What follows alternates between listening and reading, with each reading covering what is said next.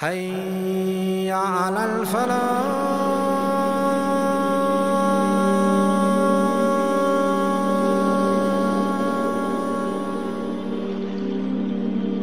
Where do we begin to describe a man whom the Prophet ﷺ said that if there was a prophet to come after me, it would be Umar? Where do we begin to talk about a man whom the Prophet ﷺ said, Ya Umar, when shaitan sees you walking down a road, he takes another road. And in another narration, the Prophet said, when shaitan sees you, he turns around and runs. Umar al-Khattab was the man who when there was rumor of a lady who was speaking to someone behind her husband's back, he just turned around to look at her, she lost her baby. Umar radiallahu anhu was the man who when all of the Muslims, even the Prophet ﷺ and Abu Bakr were migrating to Medina in secret, in hiding, Umar was the one who, when he wanted to migrate, he got up, he walked into the middle of the city, the Kaaba, where the marketplace and all the people are standing, and he told them, I've accepted Islam and I'm migrating to Medina. Anyone who wants to make his mother cry and his wife a widow and his son, his children, orphans, follow me behind the mountains. Every single child which was born in the Muslim world would get an allowance. 1400 years ago, Umar radiallahu anhu with Abdurrahman ibn Auf, one day they were looking after a group of people. Amazing. So there's a child which is crying. So Umar ibn Khattab radiallahu anhu, he goes up to this woman and he says to this woman, make your child quiet. Later on at night time, the child is still crying. So he comes back to the woman and he said, what an evil mother you are. All night your child has been crying. She doesn't know that this is Umar ibn Khattab radiallahu anhu. So she says, Amir al-Mu'mineen has stipulated allowance for every child which has been weaned off, which is no longer drinking mother's milk. I need that allowance. That's why I'm trying to wean my child off, and that's why he's crying. Abdurrahman ibn Auf radiallahu anhu narrates, when Umar led the Fajr Salah that morning, he says, I swear by Allah, he cried so much that we couldn't understand what he was reciting. And then Umar turned around after Salah and he said, woe unto you, Umar, how many children have you killed because of this law of yours? Then from that day Umar made it far that every child when it's born it has allowance. It's where we were and where we've come to. One day, Umar ibn al-Khattab radiallahu anhu decided to walk through the gullies of Medina Munawwara at night. And he was followed by Talha radiallahu anhu. And he walked into one home quietly when no one was watching. And he came out after a little while and he went back. So Talha radiallahu anhu decided to go the following day to that house to see who there was and what happened. And he found there was a very old blind woman there. So he asked her, who came to you last night and why did he come here? She said, I don't know, but it's a man who told me that he will come every so often. He brings me some foodstuffs and he cleans my whole house in a little while and then he goes back. Talha radiallahu anhu says, Subhanallah, this is Amirul Mu'mineen. This is the leader of the Mu'mineen. And he goes himself at night to clean the house of this blind woman and to bring her some food once in a while. This was Umar ibn al-Khattab radiallahu anhu. And you know when Umar radiallahu anhu, when they conquered Bayt al-Maqdis, brothers, Jerusalem, the head of Christendom, the city of the Anbiya, when he received the keys to Bayt al-Maqdis, a great honor bestowed upon the Muslims. He called for his companion Abu Ubaidah ibn al-Jarrah. He says, all of this is because we kept away from sin. And Allah's going to ask us, what have we done to serve this deen after the Prophet ﷺ, and how little we have done. And him and Abu Ubaidah, they went behind a tree and they both started to weep. How little we have done. They conquered Jerusalem, brothers, subhanAllah. In 10 years, the Roman and Persian Empire had been defeated. The two superpowers of the day. Umar, the son of al-Khattab. Al-Khattab, his father, was a very harsh, rough man. And he used to treat Umar very roughly, very harshly. And he used to make Umar work as a shepherd. So he would spend his days minding the camels and the goats of his father, al-Khattab. But Umar radiallahu anhu was a very intelligent man. He was one of the few Arabs who knew how to read and write. They were illiterate people. Even the Prophet ﷺ, he was not literate, but Umar was one of the few who was able to read. And he was well versed in poetry. And he was a noble and dignified amongst Quraysh. And for this reason they chose him to be their ambassador in the time before Islam. Quraysh would send Umar ibn al-Khattab to be their delegate, their ambassador, to meet with the other tribes, to meet with other nations, to represent Quraysh. He was also a wrestler.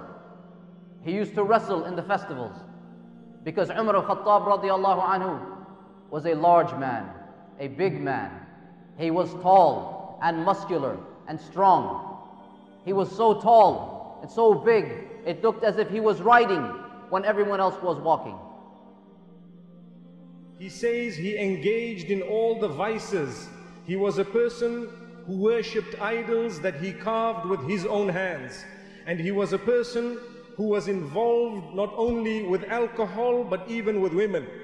And then as he grew up, he was well respected in Quraysh because he was a businessman and he earned a lot of his wealth. So at a young age, not only was he wealthy and eloquent, but at the same time he was quite feared because of his power and might in Quraysh. When Muhammad sallallahu alayhi wasallam presented Islam to the people of Mecca, Umar ibn al-Khattab radiallahu anhu was one of those youth who used to constantly listen to the older people saying, we need to eradicate this man. We need to get rid of this man. This is what they used to say. So the young people used to all talk to each other, who is going to do this? And each one would say, I will do it. This one would say, I would do it. But no one would actually end up doing it because they were upset that Muhammad sallallahu alayhi wasallam was telling them that what your forefathers have been doing is wrong. And what I have come with is actually correct. Don't worship me, but worship my maker and yours, who is Allah. So they could not understand what is the catch. Normally Quraysh, anyone who tried to say someone else was bad, it was because they had their own agenda. And in this particular case, Muhammad sallallahu alayhi wasallam had no agenda of his own. Rather, he would call people to develop a link with their maker alone. And this was something unique.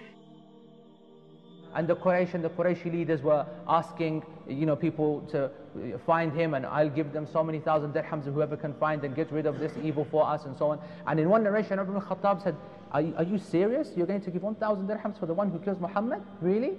And they said, yeah, wallahi, that's the absolute truth. There's so many different narrations about how he actually set off on this journey. And in this narration of Bayhaqi, he was going and he came across a companion by the name of Nu'aym ibn Abdullah, who had just become Muslim recently. And he said, yeah, Umar, where are you going? I am going to get rid of Muhammad, the one that divided the people of Quraysh, the one that's been speaking against the lords of the people of Quraysh. So Nu'aym ibn Abdullah wanted to divert Umar ibn al-Khattab so he could have the extra time to warn the Prophet Muhammad sallallahu alayhi wasallam of the planning and the plotting of Umar ibn al-Khattab. So Nu'aym will say to Umar, oh Umar, why would you want to go and kill Muhammad if your own sister Fatima bint al-Khattab and your own brother-in-law Sa'id ibn Zayd had already become Muslims? Why didn't you start with your own family? And that was the biggest shock in the life of Umar ibn al-Khattab, to know that his own sister Fatima and his own brother-in-law Sa'id became Muslims when he did not even know anything about that. At that very moment, the Prophet Muhammad sallallahu alayhi wasallam had sent Khabbab ibn al-Arat, teaching them the new revelation of Surah Taha. While Umar ibn al-Khattab will arrive to the house of his brother-in-law and his sister, he will hear some whispering of the Quran al-Kareem. And then he starts to bang and knock the door. They will ask, who is it? So he says, it's me, Umar. And that moment, everyone in the household became petrified and scared, including Khabbab ibn al-Arat, in which he went and hid in one of the rooms. And Umar ibn Khattab will barge into the house and he'll see his sister and slap her severely, that she goes on the ground. And then he starts to hit and strike his own brother-in-law. And his sister's trying to stop him. Until that moment, Umar ibn al-Khattab gazed and looked at his sister and he saw her bleeding. So he became sympathetic and he regretted what he done towards his sister and his brother-in-law. So he stopped and then he sat down. And there was a piece of paper that had verses of the Quran al-Kareem written on it. He came to touch it. So his sister told him no.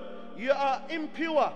She said to him, you need to make ghusl. So he went and had a shower. He came out of his way just to read those words. And then he grabbed that piece of paper in which said, Taha, we did not reveal the Quranic Kareem upon you to become a burden. It is a revelation from the one that created the earth and the heavens. Allah subhanahu wa ta'ala, Ar-Rahman, the most gracious, made istiwa on the arsh. To Allah Azza wa Jal belongs what's in the heavens and what's on earth and what's in between them and what's beneath the ground. When he read those verses, he was astonished. And then he said, what kind of words are these? Someone that says words like these must be worshipped alone. Where is Muhammad? Why? I want to become a Muslim. So Khabbab ibn Arat will come out of his hiding and he'll see Umar ibn al-Khattab and he'll say to him, by Allah, the messenger of Allah made dua to Allah a few days ago. Oh Allah, honor Islam. One of the two Umar ibn al-Khattab or Amr ibn Hisham. And Allah Azza wa Jal loves you, O Umar. That's why Allah accepted the dua of the Prophet Muhammad sallallahu alayhi wa sallam. Take me to the messenger of Allah. I want to meet Muhammad. I want to embrace Islam. He then went to the house near Safa where the Prophet ﷺ was staying with his companions.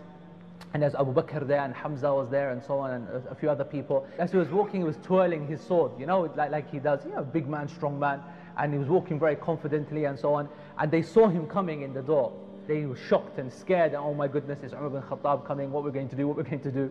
And he's coming, walking down, and he comes up to the door and knocks on the door and so on. And then Hamza says a very famous statement. He says, "Let him in. If he's come for khairan, then we will be the best that one can possibly be with the guest. But if he comes for sharran, if he comes for any evil or any fitna or wants to mess around, then we'll kill him with his own sword." So the Prophet Muhammad sallallahu alayhi wa sallam tells the Sahaba, let Umar ibn al-Khattab in. And when Umar ibn al-Khattab enters the house, the Prophet alayhi salatu wasalam will grab him from his shirt, and the Nabi alayhi salatu wasalam will pull him and he'll say to him, oh the son of Khattab, isn't it time for you to know that there is no God except Allah and I am the messenger of Allah? At that moment Umar ibn al-Khattab, he said, oh messenger of Allah, I came for that reason. I testify that there is no God except Allah, and I testify that Muhammad is the prophet and the messenger of Allah.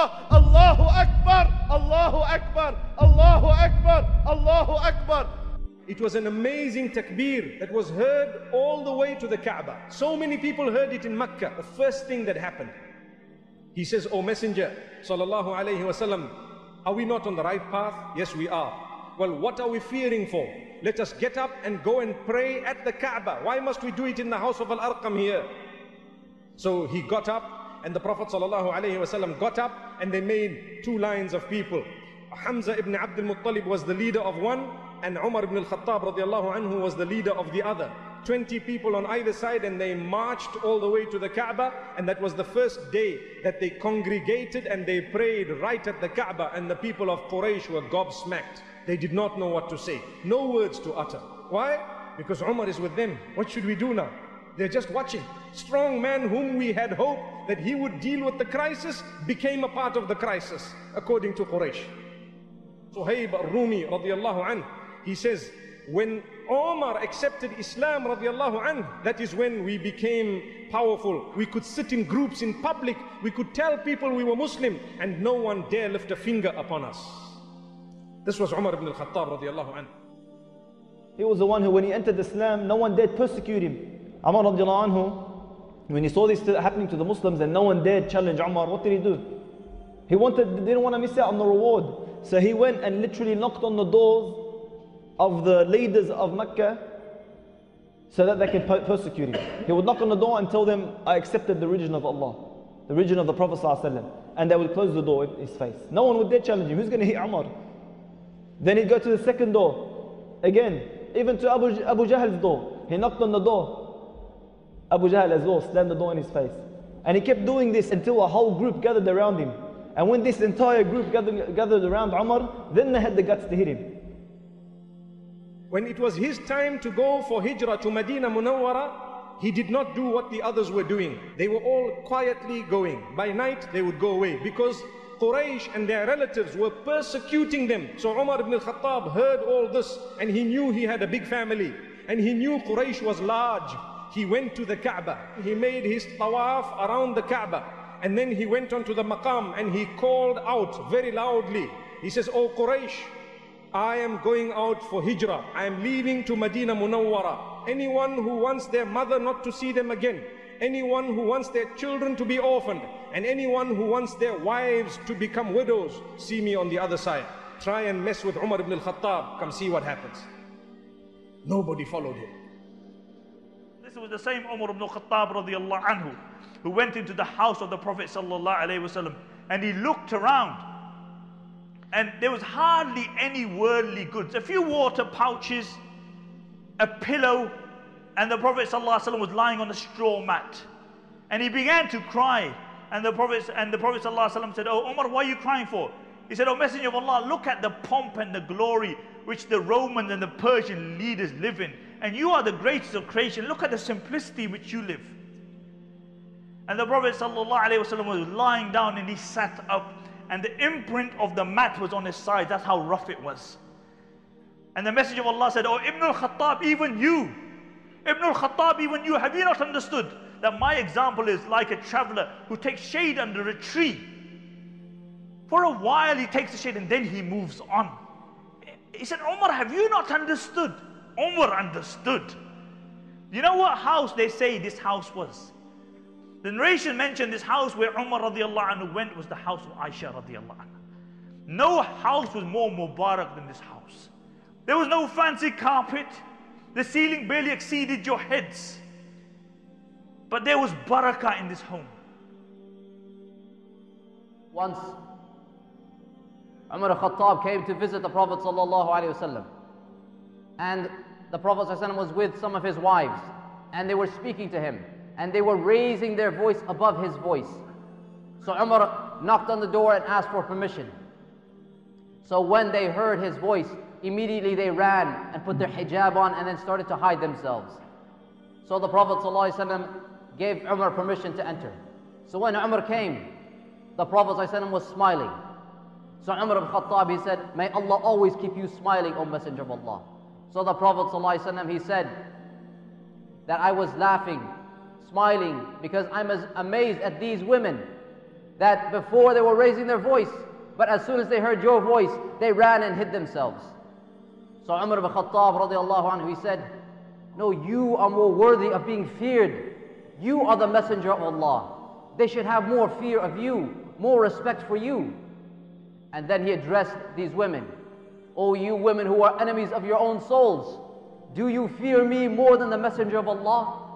So they said, "Yes, you are more harsh and more rough and more strict than the Messenger of Allah sallallahu alaihi wasallam." So then the Prophet sallallahu alaihi wasallam, he said, "Let them go, Ya Ibn Khattab. Don't blame them any further. By him in whose hand is my soul, wallahi, I swear by Allah, Shaitan never sees you walking a path except that he takes another path other than your path. So why wouldn't these women be afraid when Shaitan himself is intimidated by you?" Umar radiallahu anhu was the man who, when he was so pure, al-Faruq, the criterion between right and wrong, he was so pure that when he would speak, Allah would reveal it in the Quran. Several occasions when the wives of the Prophet played that trick on the Prophet ﷺ. And then Umar radiallahu anhu couldn't believe what they did to him. So he went to the wives of the Prophet and he spoke to them. And he told them basically, if you don't fix yourselves up, Allah Azza wa Jalla will replace you with someone better for the Prophet ﷺ. Aisha couldn't accept this. She goes, "Do you have to speak on behalf of the Prophet?" A little while later, Allah Azza wa Jalla revealed in the Quran those exact words. That if you don't basically fix yourself up, Allah will literally replace you with better for the Prophet ﷺ. In another occasion, when Umar radiallahu anhu came to the Prophet ﷺ and told him, "Ya Rasulullah, shouldn't we make Maqam Ibrahim? Shouldn't we make that a place of prayer?" A little while later, Allah Azza wa Jalla reveals in the Quran and take from the place of Ibrahim a place of prayer. And subhanAllah, this is how pure this man was. During the time of Abu Bakr radiallahu anhu, when Abu Bakr was the Khalifa, Umar continued to enjoin the good and forbid the evil. Once, two men, Al-Aqra bin Habis and Uyayna bin Hassan, two leaders from two different tribes, they came to Abu Bakr and they said there is some land, some public land, that is deserted. It is desert. Nothing grows on it. So assign it to us so that we can plant on it and try to make it beneficial, so perhaps people can benefit from it. So Abu Bakr radiallahu anhu, he asked the Sahaba around him, what do you think? The Sahaba around Abu Bakr, they said, yes, we see no harm in that. Give it to them. So Abu Bakr wrote a contract, a decree allowing these men to take possession. And then as a witness, he put Umar ibn al-Khattab. And Umar was not present. Go and get his signature. And they found Umar, he was putting tar on his camel. And they said, we have a document here that we need you to witness. So should we read it to you, or will you read it yourself? So Umar said, well, you see what I'm doing. You see I'm busy. So either you read it to me, or you wait until I'm finished, and then I will take it and read it. They said, fine, we'll read it to you. So they read the document to Umar. And after they finished, Umar said, give me the document. So he took it, and he spit on it, and he started rubbing out the writing. So they started screaming at him, what are you doing? So Umar, he said, the Prophet ﷺ used to give you, he used to give you from the ghanima and give you from the zakah when Islam was weak. Because the Prophet ﷺ, in his wisdom, those people who were new to Islam, sometimes he would give them more from the ghanima in order for their hearts to draw close to Islam. And those who were older Muslims who had been Muslims for a long time, he would give them less, because they know now that their deeds are for Jannah, not for this dunya. So they didn't need the money. So Umar said, the Prophet used to give you when Islam was weak, but now Allah has honored Islam. So we have no need to give you these free things anymore. So go and do whatever you like. So they went away back to Abu Bakr, and they were angry. And they started complaining about what happened. And then they said, we don't know who is the Khalifa. Is it you or is it Umar? So Abu Bakr, he said, he is the Khalifa if he wants to be. And then Umar came. He was angry. He went straight to Abu Bakr. And he said, tell me about this land that you give to these two men.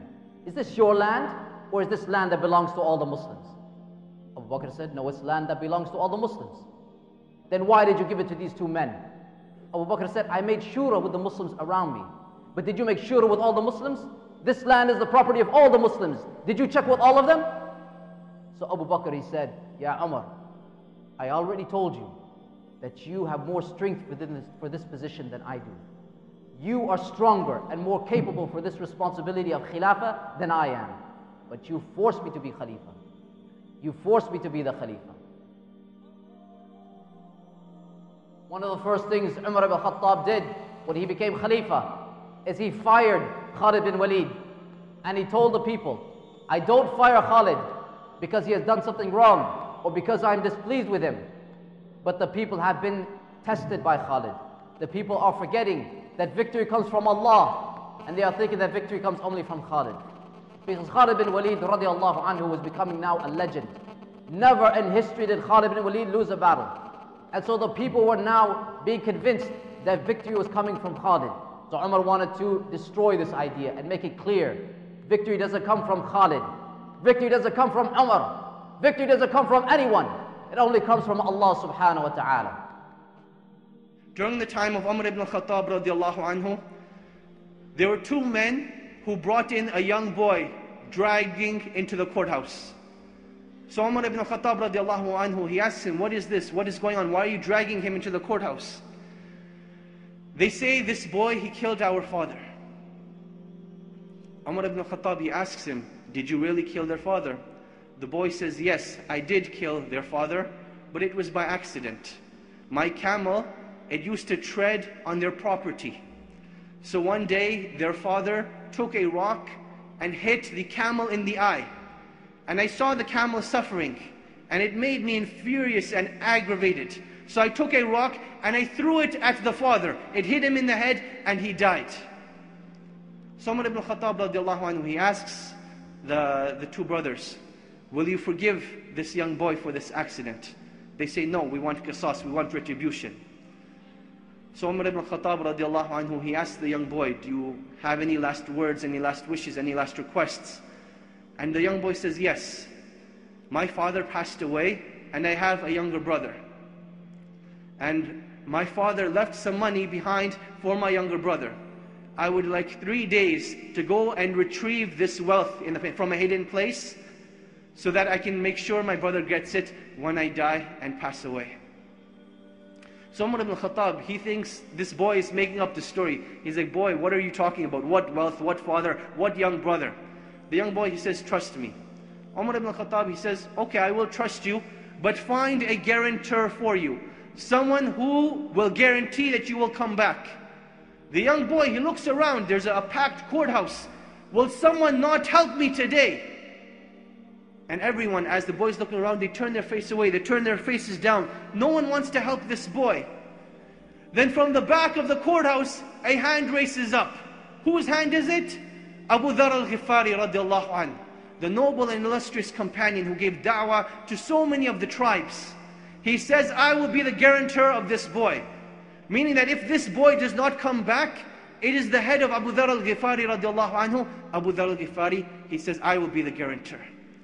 So the boy goes away. The first day goes by, the boy is nowhere to be seen. The second day goes by, the boy is still nowhere to be seen. Asr time comes on the third day. The two brothers go to Abu Dhar al-Ghifari radiallahu anhu, and they say, come with us to the courthouse. It is time. Abu Dhar al-Ghifari radiallahu anhu says, I will come to the courthouse, but the day does not end until Maghrib.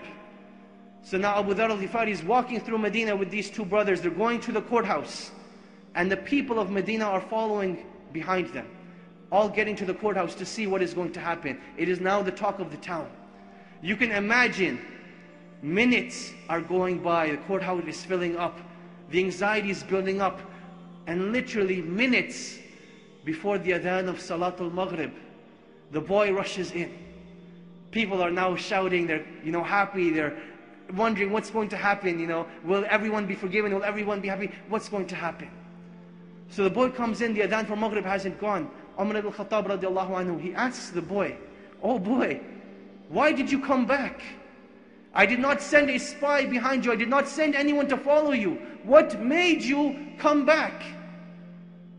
He said that I did not want anyone to say that a Muslim gave his word and did not fulfill it. So I came back. Umar ibn al-Khattab, he turns to Abu Dhar and he says, oh Abu Dhar, what made you want to be the guarantor of this boy? He says, I saw a Muslim in need and I did not want anyone to ever say that a Muslim was in need and no one was there to help him. So I raised my hand to be his guarantor. The two brothers, they say, when we have people like this, how can a Muslim ask for forgiveness and no one be there to forgive him? So they forgave the boy, and the boy was forgiven. This was the legacy of Islam. This was the code of conduct. This is why during the Khilaf of Umar ibn al-Khattab, they were able to reach the border of China all the way to the south of France. Once he went to Ubay ibn Ka'ab, and he was upset. And he entered Ubay's house, and he said, tell me about this verse, that those who harm the believers, the male believers and the female believers. What is the meaning of this verse? Because I am afraid that this verse applies to me. I am the one who harms the believers. I hit them. I am the one harming them. So this verse, does it apply to me? So Ubay ibn Ka'ab said, Ya Amir al-Mu'mineen, you are the shepherd, and you can do nothing but take care of your flock. Sometimes the shepherd must be stern with his flock. He must hit the sheep to make sure the sheep goes in the right direction. You cannot but command and forbid your flock what is right and what is wrong. There's no way except for you to do this.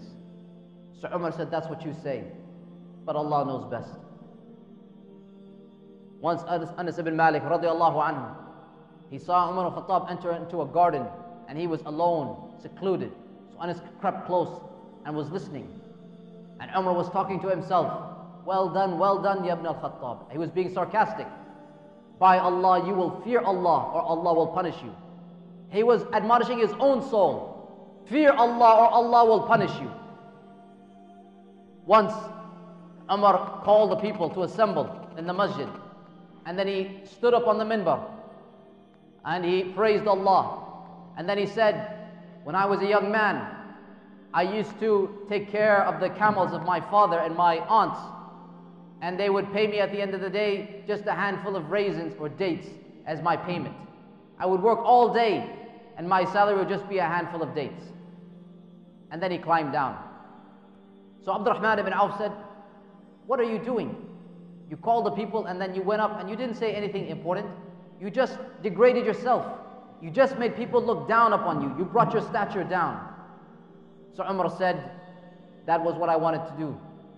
Because my soul was telling me that before you were a shepherd and now you are Amir al-Mu'mineen. You are the leader of the believers. And my soul was telling me that there is no one between you and Allah. You have the highest position now in the dunya. There is no one between you and Allah. So I wanted to teach my soul who it really is. I wanted to remind my soul who you are and where you came from. His armies were attacking the Roman Empire and the Persian Empire. And one of the cities that was opened up in Persia was Tustur. And the Sahaba, when they went there, they found the grave of the Prophet Daniel. And they found the body of Daniel, Prophet Daniel. And they said that it looked as if he had died yesterday. Because the Prophet ﷺ said that as an honor to the Prophets, Allah prevents the bodies of the Anbiya from being decomposed, from decaying. So they wrote a letter to Umar al-Khattab saying, what should we do? How do we deal with him? Where do we bury him? So Umar al-Khattab wrote a letter back saying, dig 13 graves all around the city during the day. When no one is awake and no one can see you, go and bury that body in one of the graves and cover all the holes up. Cover them all up so that in the morning the people wake up and they don't know which grave is the grave of Daniel. To make sure that no one is able to go and do shirk at the grave of this prophet. So Umar goes to Jabiyah. When he reaches Jabiyah, he says to Abu Ubaidah, he says, Abu Ubaidah, take me to your house. I want to see your house. So Abu Ubaidah radiallahu anhu says, oh Amir al-Mu'mineen, why do you want to go to my house? When you go to my house, the only thing which will happen is that you will rinse your eyes, meaning you will cry. Umar says, no, let me go to your house. He goes to the house of Abu Ubaidah and it's a little mud hut. A little mud hut. Umar enters and he looks around and he says to Abu Ubaidah, do you have anything to eat? And Abu Ubaidah radiallahu anhu brings some crumbs and some water. And Umar looks at the crumbs and the water and he says, Abu Ubaidah, nothing else beside this? And Abu Ubaidah radiallahu anhu says, O Amir al-Mu'mineen, it's enough to get me on to the other side. It's enough to get me to the other side. And Umar begins to cry. And he said, Abu Ubaidah, I swear by Allah, the dunya has changed all of us besides you.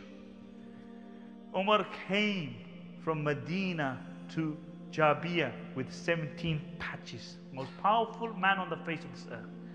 The Sahaba said, O Amir al-Mu'mineen, you come all the way to Medina, to Jerusalem. These people are going to give you the key, but when they steal your state, change your Amir al-Mu'mineen. Just for a little while, just change. And some narration mentioned that Umar radiallahu anhu actually went into the tent and he changed his clothes. So he wears these new clothes. And Umar radiallahu anhu then comes out. He takes a few steps and he turns to the Sahaba radiallahu anhum. He said, do you remember when we were a base nation and Allah honored us through Islam? So where will we be if we leave the teachings of Islam? He went back into the tent. He took off these new clothes and he wore his clothes with 17 patches. History has forgot those kings who lived in their palaces, and history remembers Umar ibn al-Khattab. He leaves to meet the patriarch. So on his way, he's with his khadim. They have one camel and then they have one lesser animal. And they were taking turns. So when they reached the outskirts of Jerusalem, now there's thousands of people waiting to meet Amir al-Mu'mineen. It's the khadim's turn to ride the camel. So Umar radiallahu anhu said, you ride the camel. He said, no, Amir al-Mu'mineen, there's thousands of people waiting to see you. You're the most powerful man on the face of the earth. You ride. Umar said, no. Honor is for those who fulfill their promises. Umar walked into Jerusalem on the donkey. But Umar remained Amir al-Mu'mineen and the Khadim remained the Khadim. He reaches, which is today is still known as the Bab-e Umar, the gate of Umar. The patriarch is waiting there. They draw a pact. Once they've finished this deal, the patriarch gives the key to Umar radiallahu anhu, he begins to cry. Umar radiallahu anhu said, "What are you crying for?" He said, "I'm crying because as long as the Muslims have a man like you, they will never be defeated." Umar goes into Masjid al-Aqsa. He begins to clean Masjid al-Aqsa. After cleaning it, he prayed 2 rakats. Allahu Akbar. Fulfilled the sunnah. All the Sahaba radiallahu anhum there. It's salat. So they look around for the adhan and they see Bilal. And Umar radiallahu anhu goes to Bilal. He says, "Oh, Bilal, give the adhan." So Bilal says, "No, I stopped giving the adhan after the demise of the Prophet sallallahu alaihi wasallam." Umar insisted until finally Bilal stands up. Bilal in Masjid al-Aqsa. Umar there. Khalid bin Walid there. Sharahbil and all the other Sahaba there. And he starts to give the adhan. Allahu Akbar, Allahu Akbar. The narrations mention those beards when they embraced Islam, which were black and now had turned grey out of old age. Every single one of them was drenched with tears because it brought back for them the time of the Messenger of Allah sallallahu alaihi wasallam. Umar leading salah, the Sahaba radiallahu anhum, Muadh ibn Jabal, and all the other Sahaba radiallahu anhum behind. Can you imagine a salah better than this? I will tell you about a salah which is better than this. Subhanalladhi asra bi'abdi laylan min al-masjid al-haram ila al-masjid al-aqsa. When Allah took his beloved sallallahu alayhi wasallam to Masjid al-Aqsa, in that day the first saf wasn't Bilal, Sharahbil or Muadh or Khalid or Abu Bayda. The first saf was Ibrahim alayhi salatu salam, Yusuf alayhi salatu salam, Yunus, Idris, and the 124,000 Anbiya. And the leader of the salah was the Prophet sallallahu alaihi wasallam. Umar radiallahu anhu finished the salah. He turns around to the Sahaba radiallahu anhum and the others who were sitting there, and he begins to cry. La ilaha illallah. So they said, "O Amirul Mu'mineen, what are you crying for? The conquest Masjid al-Aqsa on your hands. You fulfill the prophecy of the Messenger of Allah. It's a day to be happy. Why are you crying for, Amirul Mu'mineen?" He said, "I know. But I remember the words of the Prophet ﷺ when the Messenger of Allah ﷺ said that it is not poverty I fear for you. And in some narration, it is not shirk that I fear for you. But it's that Allah unfolds the dunya in front of you. And you compete in it like those who competed before you. And the dunya destroys you like it destroyed those before you." The patriarch took Umar radiallahu anhu. He said, "Come and see the place where Jesus is buried," because they believe that the Jesus is buried in the church right next door to the Masjid Aqsa. So Umar radiallahu anhu goes there with him, and it's salah time. So the patriarch says to Umar radiallahu anhu, he said, "Oh, Amirul Mu'mineen, it's salah time. Why don't you just pray here?" Umar said, "No." Look at it, foresight Umar. Umar said, "No." He said, "If I pray salah here, subsequent generation will say, Amirul Mu'mineen prayed salah here, and then they will own this place. We own this place." This was amazing. You know how much impact that had on Salahuddin? When Salahuddin took Masjid al-Aqsa, he took Jerusalem, they said to Salahuddin, "Look, this war isn't going to finish. All you have to do is destroy this church because the Christians believe that Jesus is buried here. It's not even our Aqidah. We believe he's gone to the heavens. Game over. No more battle, no more Christian." Salahuddin said, "I can't do it." He said, "Why? Why can't you do it?" He said, "Because a man better than me took Jerusalem and he didn't do it." Umar radiallahu anhu. That after Umar, he was the second person to conquer Masjid al-Aqsa. And then Umar radiallahu anhu leaves. And Umar, before he leaves, he says to the Muslims, he said, "Look, Allah has fulfilled his promise to you." He said, "Now fulfill your promise to Allah. Be thankful and do not sin. Because once you sin, Allah will take his help away from you." These were the final words of Umar to the Muslims. Once you sin, Allah will take his help away from you. Look how much he gave to Islam. A man who would literally spend his days working for the people in his khilafah and literally spend the nights giving the rest of the nights for Allah Azza wa Jal. Things got so tough. No more water, no more crops. People were dying from hunger. It was a year of famine. The Muslims were going to be annihilated. At this time, every man for himself. But what were the Muslims worried about? They weren't worried about themselves. They were worried about Umar, because they knew if they hadn't eaten, or if they hadn't eaten little, he's eaten even less. They knew if anyone would die from hunger first, it would be Umar before them. He would walk around the streets, his face pale, his skin stuck to his bones in hunger. And he made that famous statement to his stomach: whether you growl or you don't growl, you're not going to taste the meat until the children of Medina, of the Muslims, are eating meat. But I want to mention what he achieved in the 10 years that he ruled. He was the person who started the use of the Hijri calendar. He is the one who gathered the people in Taraweeh in Ramadan. He was the first person who created a proper army. And he was the first person who created the police department amongst the Muslims, where he had people who would walk around at night, and he did too himself, finding out what happened and maintaining law and order and seeing that everyone was okay. He was the first man who maintained the roads and built roads between cities and towns. He was the first man who developed what we know today as the Registrar General. You know, everything is recorded, the births, the deaths, and everything. Who is a civil servant, what do they get, and so on. Everything recorded. That was Umar ibn al-Khattab radiallahu anhu. He is the first man who decided that anyone who memorizes the Quran shall get an allowance from me, subhanallah, from Baytul Mal. He was the one who developed the treasury of the Muslims in such a beautiful way. He had so much that he used to spend even on the Christians and the non-Muslims who were poor. He was the man who developed the system of taxing imported goods. When people brought goods from outside, he would tax it according to what he felt. He was a man who decided that the coins need to have specific weight, and all the weights should be recorded, and when we are spending, we should have these gold and silver coins of specific weight and size. That was Umar ibn al-Khattab radiallahu anhu. He was a man who told his people never to destroy a place of worship that belongs to those who are non-Muslim. Allah subhanahu wa ta'ala bless this great man. Umar radiallahu anhu wakes up in the morning one day.